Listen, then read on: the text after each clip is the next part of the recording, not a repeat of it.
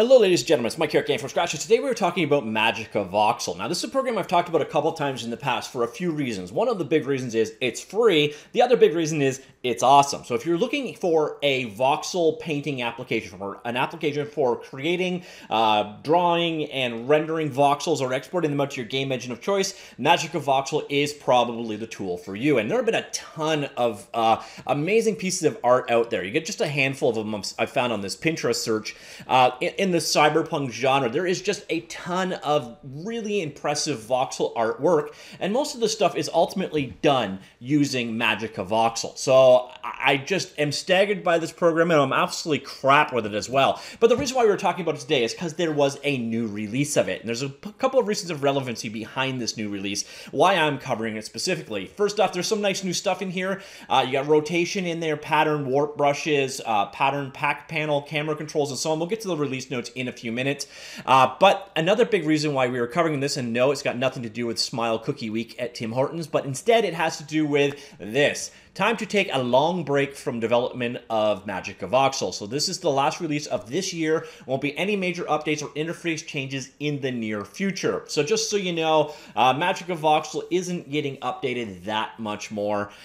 So that is a bit unfortunate. Now, if you're interested in checking it out, MagicaVoxel is available at epHtracy.github.io. I will link that in the linked article down below. It is available, again, for download right here. One thing you will notice, though, is that there's Mac and Windows versions. There are no Linux binaries for MagicaVoxel. Unfortunately, but it does run under Wine as far as I understand. We'll get back to the release notes in just a second, but first, let us head on over and take a quick look at MagicaVoxel. Now, this is MagicaVoxel. It is a straightforward voxel painting application with a heck of a lot of capabilities here. So you can start, you basically just compose. You could start almost working like you would with CSG, just kind of add voxels, take voxels away. If you don't know what a voxel is basically a cube. It stands for volumetric pixel. It was made really popular by Minecraft, which ironically enough uses a voxel data structure, but actually uses rendered polygons for its rendering. But this is where you go about. You basically start either painting them to change the color of each individual pixel, or you start carving into or adding voxels on top of things. It's kind of like working with Lego. On the topic of Lego, let's take a look at what we could do with this. So we've got our straightforward shape here, and I'm going to maze it. So there we go. We got a nice cool maze going on. Like so. You got cool 3D navigation using right mouse button to orbit, middle mouse button pans around. You can zoom in and out. You've also got control over how things are rendered, so if you want the edges to show up, you can show it. Wireframe on and off, and so on.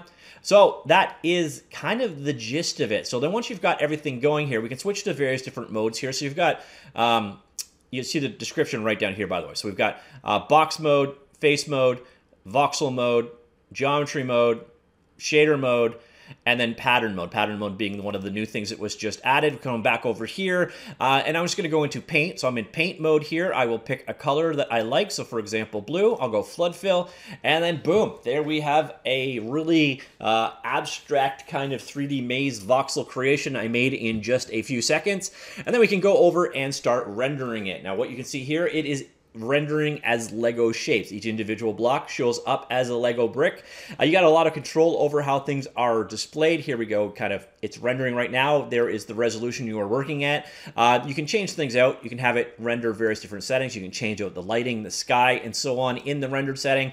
How many times it bounces, what algorithms to use. You could switch over to more of a toon shading if you so wished, or a pixelated view. Here is a realistic view of it rendering them as Lego-esque shapes, but I could go ahead, we could switch out to traditional cubes, so you got more of that normal voxel look. Marching cubes, clay, cylinders, or spherical voxels, or, all right, cylinder and sphere voxels. There's sphere, there is cylinder, and I'm going back to Lego because Lego is the bestest one. Now, if you like your creation and you wanted to get it into your game engine of choice, you can head on over here. You've got export right here. Basically, straight out, you can save it as a Vox file. There are Vox file format readers for various different game engines out there. You can also come on over here to this, what does that actually show? I/O settings section, and we can do an export out here. We can export out the selection only. We've got various different options to what export out, and then you click here, and you'll notice in this case, you have also the option of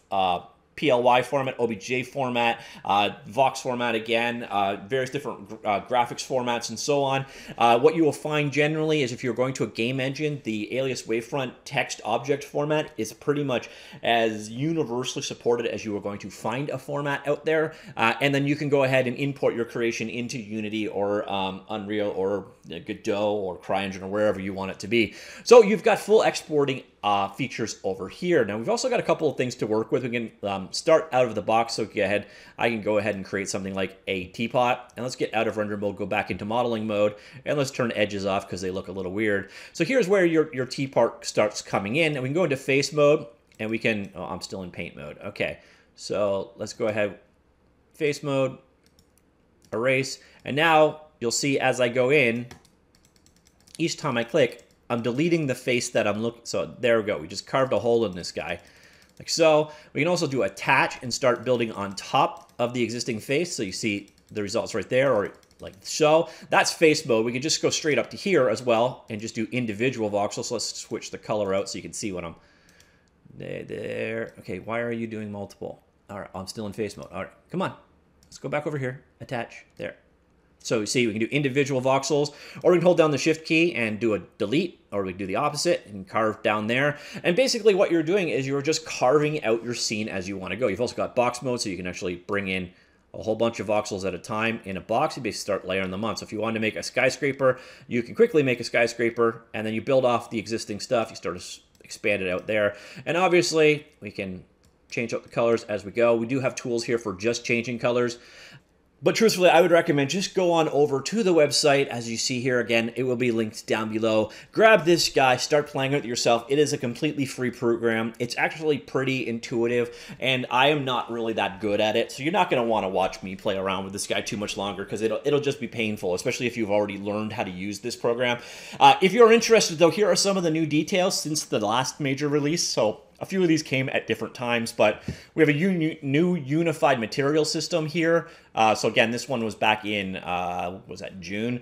So we got blood materials, subsurface scattering, absorbed scattering, emissive media material, and improved alpha blending. We got a new transform and voxel shader brushes, refracted the brush menu and added icons, voxel shader brush to use voxel shaders interactively and directly, transform scale brush, transform wrap brush, geometry mode, line, square, and circle, and world editor pattern and warp brush. We got the new rotate transform brush, so rotate our axis rotate, press any inner circle, screen rotate, sphere rotate, snap rotate, holding down shift or alt shift. We have various different improvements to the voxel shading support, so if you're writing your own shaders, you've got some additional capabilities to do there. We have some improvements to editing, including Boolean operations for groups and objects, modify mask texture, and so on. Camera control panel, click the arrow on the bottom bar to show the camera control panel. Basically, this guy, I believe. Boom. And boom. And then we've got pattern pack. Again, this thing I didn't really showcase. I don't really understand it, but you can load all the models in a project as a pattern pack. Create pattern pack from multiple selected objects. Use left, right mouse button to rotate the preview model. Use mouse wheel to zoom in and out. 1 and 2 to select previous next color in the palette. Use 3, 4 just for fun, apparently. Use Control Alt to switch pattern tool. Control to switch to the move tool. I don't know, is it kind of an instancing kit? I'm not 100% certain on that one. I got to play around a little bit more, but truth of the matter is, I'm assuming, again, if you guys are interested in MagicaVoxel, you will grab this guy, download it, and be 10 times better at this program than I am in just a few seconds. Again, it is a pretty straightforward and easy program to learn. It's quite capable in what it can do. It is, again, all about drawing, rendering, and exporting voxels, and it does that very, very well. And again, it is also very, very free. So that is this newest update to MagicaVoxel. We've got MagicaVoxel 0.99.6.2, and sadly, as mentioned earlier on, it's going to be the last version for quite a while because he's working on other stuff, and I don't blame him at all. Enjoy your break, enjoy your time off. Hopefully he returns at some point in time, but truth of the matter is, MagicaVoxel is pretty complete at the whole, and you know what? Have a cookie and smile. All right, that's it. Talk to you all later. Goodbye.